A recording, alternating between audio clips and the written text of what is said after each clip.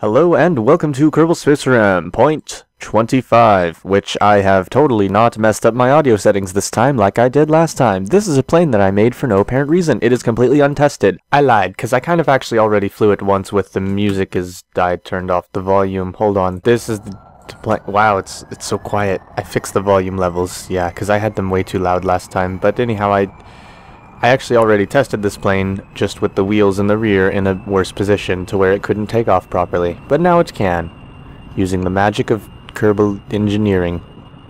It also has a cargo bay for some reason, but this plane isn't really well designed because this plane just, you know, it's not. It can go fast, and it can go fast well, but that's all it can do. Also, there's this new cockpit, which I didn't mention in that video, which I did with the things about the thing. Oh well. Really what I want to check out is something completely different. In case you hadn't seen it, this is the new stock plane that was added with Point 25, which is really, really cool looking. It's got, you know, I've forward swept wings, it's got engines on the back, it's a space plane thing, it's got crew, it's even got a cargo bay, which actually has some really interesting stuff in it because the cargo bay is actually more seats. 6 seats, some science equipment, some batteries, and I think there was something else. Oh yes, then there's these, which got me wondering, why the heck are there powerful downward-facing engines in the cargo bay? That's really strange. Then I realized we had those same powerful downward-facing engines on the rear of the plane, and it made me wonder, can this thing VTOL? And it turns out, yes it can. This craft can VTOL, which is freaking amazing. And did that work that time? No, not elevons. I want to check these. Disable. Thank you. There's a button that disables all of them all at once. The only downside, of course, to this design is that there went a third of our oxidizer for getting into orbit, because like I said, this is a spaceplane. Also, you might be wondering, where are the rocket engines on this so-called spaceplane? Well, they're actually behind these engines, behind a decoupler.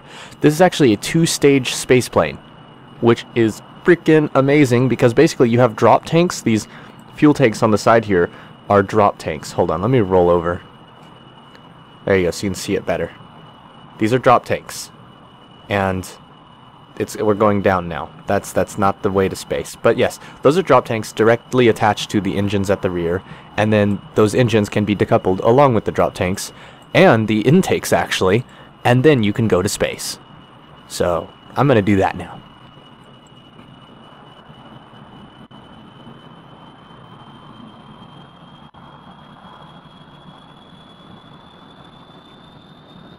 I don't believe I'll actually get to space this way, of course, but, you know, I'm gonna space. I'm also, like, crooked slightly, I believe.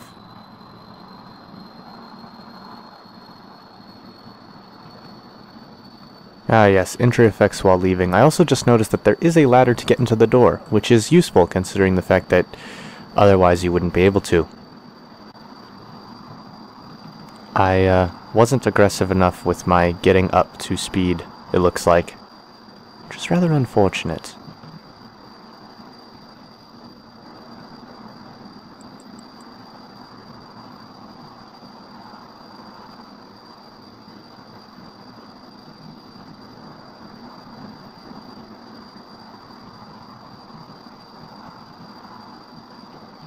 Why is it turning? Why is it turning? Stop turning. Oh, I think I'm about to lose these engines. Let's go ahead and fire to the next stage, and now we're losing velocity, but we have better engines to fire. And I don't think we're gonna make it to orbit, as I already said, but you know, screw it. I'm jetting.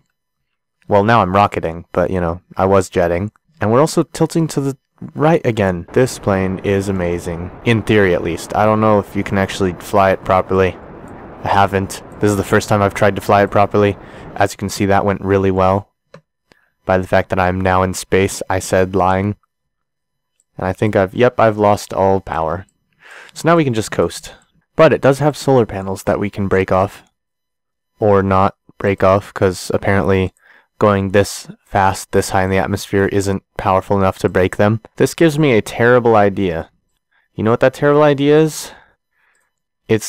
Well, let's put it this way. It's a really, really terrible idea. Oh, guess I'm gonna have to let go. No, wait, not grab. Let go. RCS. Go down. Go up. Up. Okay, up. Can I... Damn it. I can't see the... No, go up. Can I... Right click. Board. Board. Yes. Yes. That shouldn't have worked. Reality doesn't work that way in Kerbal Space Program, though, so it's all good. Brilliant. I guess I should go ahead and dump the RCS, because anything that's weighing us down will cause problems, inevitably. Is there a light in here? There should be a light in here. There really should be. Can I turn his lights on? I can have him do an EVA report while he's in the seat. That's neat.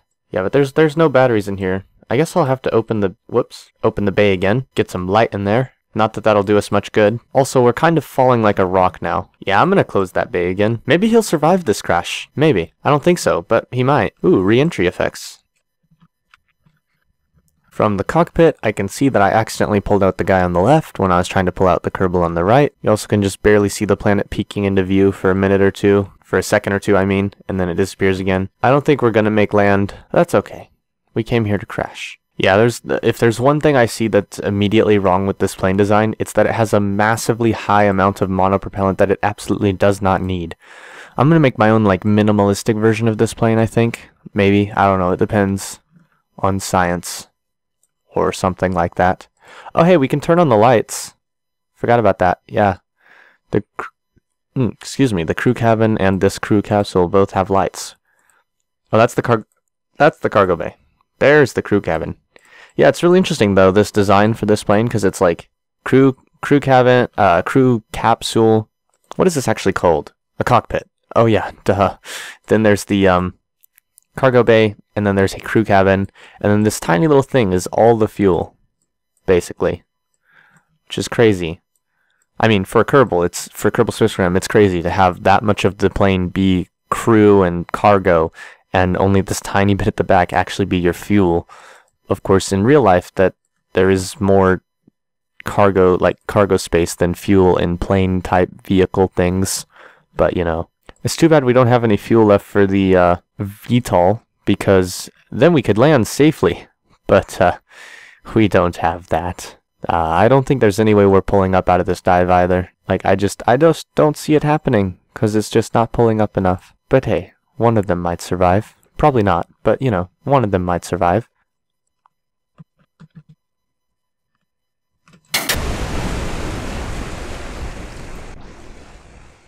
Oh. Intakes have survived. I think these are intakes. No, wait. This is a piece of a solar panel. Ah, the solar panel survived. That's great. Alright. These should be disabled. Yes, they are. Good. Alright, we're going to try a typical runway takeoff this time. Ooh, without scraping the back on the ground, because that would be bad. Alright. So what we're going to do is we're going to fly out to sea just a little bit. And then we're going to ditch the... Actually, we're going to fly primarily up. But, you know, also out of it. And we're going to ditch the engines. Burn all of our rocket fuel. And then try to coast it in for a landing to see if that's possible. Because this plane just does not feel like it's possible to coast to a landing. But then again, maybe I'm wrong. Maybe you can. But we'll see. We'll see. So I think this is high enough, I think, to switch to rockets. And then what I want to do is I want to turn around, really. Let's see how terribly we can turn. That terribly, eh? We're going to try and do like a semi-sideways, semi-upside down loop to come back around. Let's go ahead and add the RCS into the turning.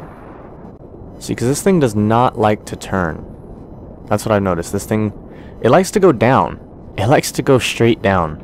It really does. See, like, I don't know. I'm powered, and I don't even know if I can pull out of this dive. Like, I'm going to just straight up try to pull out of this dive. It's not going to work. It's not going to work. It's not going to work. Let's try that again. Ooh, that was a pretty picture for a moment while it loaded. Had to figure out how to actually load this thing properly. Alright, this time let's try a more traditional turning around instead of what we did that time. And let's also turn around before we dump all the rocket fuel. Remember, the whole point of this is to simulate an unpowered re-entry. Why am I in orbit mode? There we go. Surface velocity. I love this design though. Like, even for just a plane, like, I think I would... Myself, I think I might just, like, edit this design to remove the VTOL stuff, basically, and make it into a plane. Because this looks like it'd be fun to fly around just a little bit. You know, like a modified version, of course. I don't know why we're slightly off course, but actually I'm going to make us go more off course this way. And I'm going to turn around going the other way. Let's also get higher. Alright, and not down, not down, not down! That was terrible for a moment. Okay, not up either. Let's go that way. We want to go that way. Okay, the plane turns right. The velocity vector does not. That's pretty funny, actually, to have it do that. Woo. Yeah, it does not like it when you ditch those engines. Okay, let's pull back up now. Let's pull back up. Let's pull back up? At all? Right. Even under power, this thing doesn't want to pull back up. Yeah, that's not good. That's not a good property of a plane, to have it not want to pull up. I wonder if it's because these are locked to just pitch. These are locked to yaw and pitch. And these are locked to just roll. I'm going to put them available for pitch, too. Is that only on one side that I'm activating them? Hold on. Pitch, pitch, pitch, pitch. My mouse is currently doing that glitch that happens in 64-bit KSP, where your right click screws up your mouse. And, yeah. We're dive bombing the ocean, it looks like. Well, then. Guess it was nice knowing ya. Goodbye, cruel world. Yeah, so... I want to make a plane like that one, because that plane is awesome, even though it kind of has some terrible properties. Thanks for watching, as always. See you in the spaceplane hangar. Or space, you know, if I ever get there.